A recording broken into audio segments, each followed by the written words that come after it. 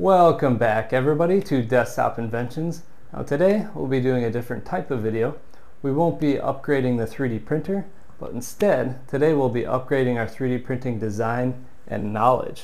Today we'll be looking at a deeper dive on how to use screws in 3D printed designs. So without further ado, let's dive into the video.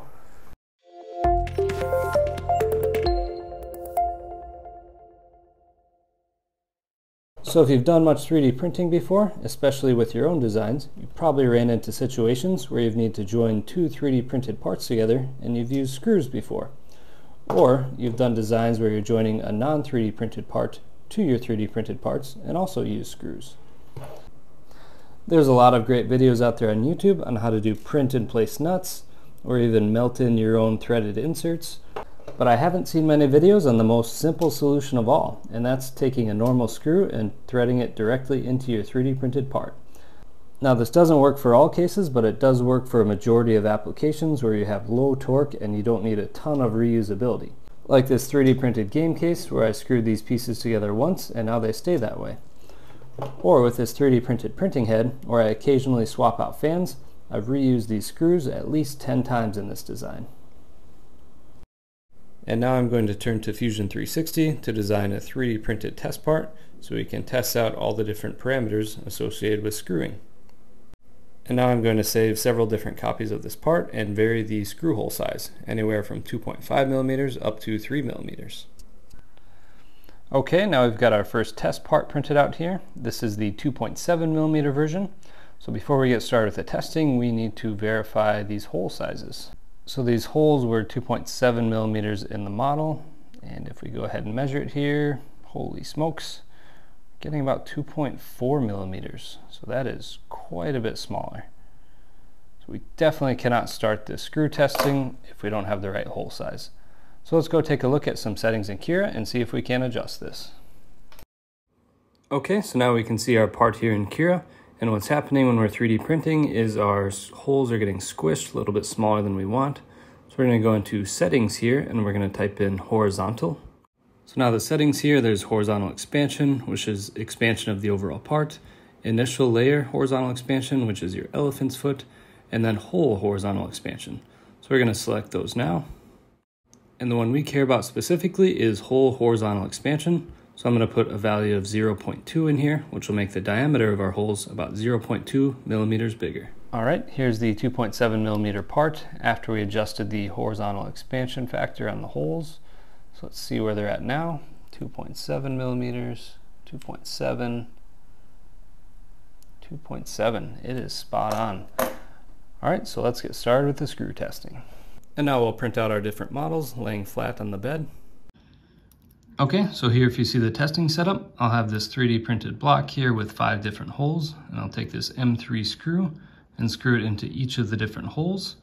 And here I've got stacked up 4 spring washers separated by 4 regular washers, using this as a way to put some consistent force onto the hole, so that I'm going to tighten this until all of these flatten, and then I will loosen it and repeat the process and see how many times I can tighten this until the hole strips out.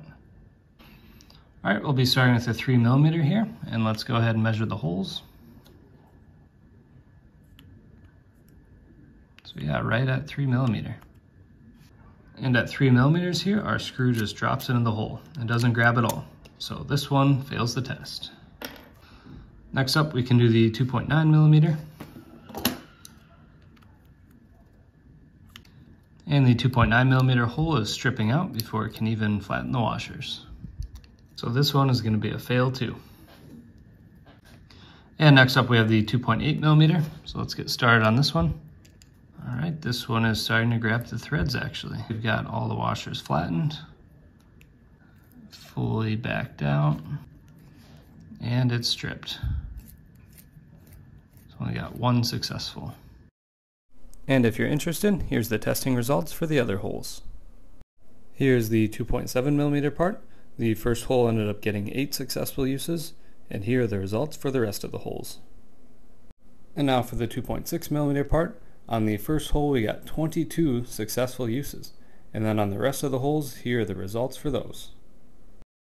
And before we go any further, I've got a new part that just got finished printing in the background. Because we're getting into so many turns on these parts and I don't want to get carpal tunnel, I printed out this torque multiplier here that we're going to put on the screwdriver. That's going to make it easier to get through all these turns. Now we're moving on to the 2.5mm, and I'll say this part was a pretty big challenge just to get the screw started because the hole was so small. And after a lot of screwing, we finally got to failure after 32 successful uses, which is pretty crazy if you think about it. And here are the results from the rest of the holes, and now I'd say I'm ready for a little break. Okay, so let's take a look at the results. So far, what we've been testing has been the scenario on the left where we're screwing with the 3D printed layers. So now I've taken our test results and plotted them on this graph, and we can see that the smaller the hole size, the more amount of uses we can get out of the hole. But the trade-off there being, the smaller the hole, the harder it is to get the screw started into the part. And now let's do one more test. The part on the left, I've actually modeled in the M3 threads. You can see that as I roll down the model layers. I do have to say, modeling in the threads made the model much larger, as about 5,000 kilobytes instead of normally around 400 kilobytes. So now looking at the results of the M3 threaded hole, it was pretty similar to the 2.6mm hole, about 18 uses on average, except this time it was a lot easier to get the screw started and thread into the part. So now let's switch over to printing the part vertically and screwing into the layers. And since these pieces were printed vertically, some of these holes are a little bit deformed. They're not exactly round, and they're a little bit smaller than they were designed. So this one was designed at 2.8mm, but actually when we measure it, it's about 2.6mm in this direction and 2.5 in this direction. So we'll keep that in mind as we do the testing. And now we'll take our same setup with the M3 screw and washers and lock washers, and we're going to start going down the line here and see if it can screw into this without breaking, and if it does, can we get the washers to flatten without breaking. So we'll start on the top here where the hole to edge distance is the smallest, and that'll be the weakest one, of course, and then we'll work our way down and see how the results improve when we have more material on each side.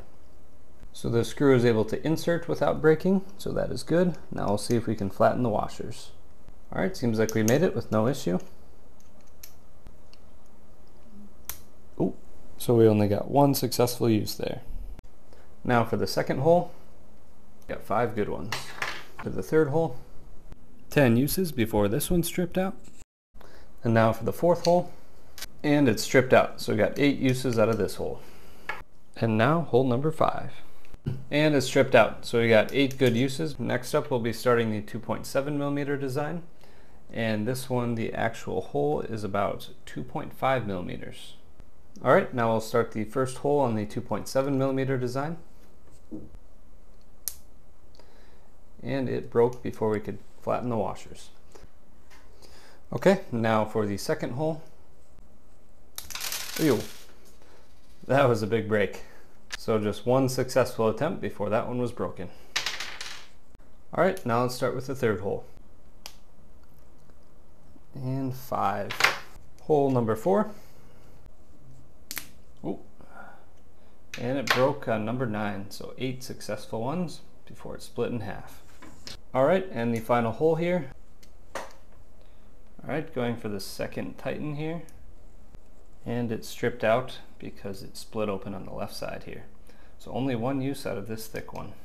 And next let's get on to the 2.6mm test piece. Alright, so the first hole, a little difficult to get started, and it split immediately. Alright, let's try hole number 2 then. And that one split as well. Alright, hole number 3 here, let's go. And just about one use, but it cracked right before we got those lock washers flattened. Alright, hole number 4 here. And there it's stripped. Cracked and stripped. Now for hole number 5 with the thickest section here. And the second time here, it split open. Okay, last and probably least, we have the 2.5mm version printed here. We can do some measurement on the hole, and yeah, it's about 2.4mm. It is really hard to get these screws started. So I just got this one started, and it broke. Alright, hole number 2, let's go. And that one broke again. Hole number 3, let's go. Broken. Hole number 4 here. It's split open there and the screw is stripped out. So there we can see our best performance was really out of this 2.8mm design. Most of them were able to actually tighten without breaking, except for the first thin section here. And when we got smaller than that, the part had a tendency to just break in half. And since the 2.8 really did the best, I think it was only natural to go up and try a 2.9mm. So that's what I printed here, and we're gonna see if this one works better or the holes are just a little bit too big and too loose. So as with the rest, the holes printed a little bit small. It's 2.9 in the model, but about 2.8 when it was all said and done. Okay, so here we are, the first hole. Actually, it's gripping pretty well, so that's a good sign. 11, it's stripped out, so we got 10 uses. And now for the second hole, and we got 10 uses out of this one. And now for the third hole, and this hole we just got 4 uses out of. Now we'll do the fourth hole, 7 uses. Hole number 5. And the fifth hole here broke after 10 uses, and the part actually cracked apart. I printed out a 3mm version of the part. We're going to get the support material taken out and do a final test. Alright, and here's the 3mm part. And if we look at this one, it's measuring at about 2.9 to 2.8mm. Here's the first hole. And at 8 it's stripped out, so we got 7 reuses. Alright, on to the second hole. And this one also stripped out on the 8th try, so 7 reuses. Now on to the third hole here. This one we got 5 uses before it's stripped out. Hole number 4. And we got 9 uses out of this hole before it's stripped out. And hole number 5 was just 3 uses before it's stripped out. Now let's look at the results summary of screwing into the layers. We can see this has the opposite trend of the previous testing. Now the smaller we make the hole, the less uses we get out of it due to the part cracking open. From here we can see the sweet spot was about a 2.9mm size hole in the design. But just like before, I decided to print one more piece. This time we have the actual M3 threaded holes into the model. And actually this time it yielded the best results by far. Since the threads were already somewhat printed into the model, the threads on the screw weren't trying to dig in and create their own threads, creating pressure and splitting the layers apart. And you should try to avoid designing your part so the screw is threaded into the layers like this, but if you can't avoid it, I would recommend modeling in the M3 threads. One other rule of thumb, especially when designing holes into the layers, was to try and keep the hole at least the diameter of the screw away from the edge of the part. And actually, the more material you can put around the screw hole, the better off you'll be. And for a final summary, if you have a low torque application and you don't need a ton of reuse, you can screw directly into 3D printed parts. The picture on the left is screwing with the layers. This is the preferred design. Before you do it, you'll want to calibrate your hole size with horizontal expansion factors, and then 2.6mm or modeled in M3 threads will give you the best results for reusability.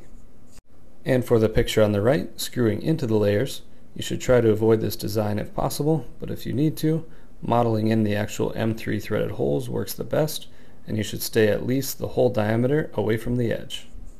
And if you've made it this far in the video, I'd like to thank you and give you a little extra bonus content. Alright, now I'm going to show you a hack that you can do if you have a hole that's stripped out, just like these holes here we have in this test piece. So many of you probably have a lot of these laying around. This is the little purge line that you get from the beginning of the print.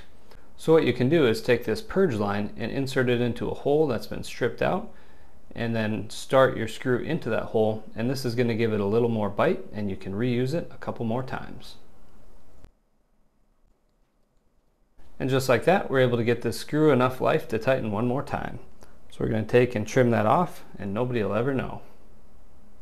Thank you, and we'll see you next time on Desktop Inventions.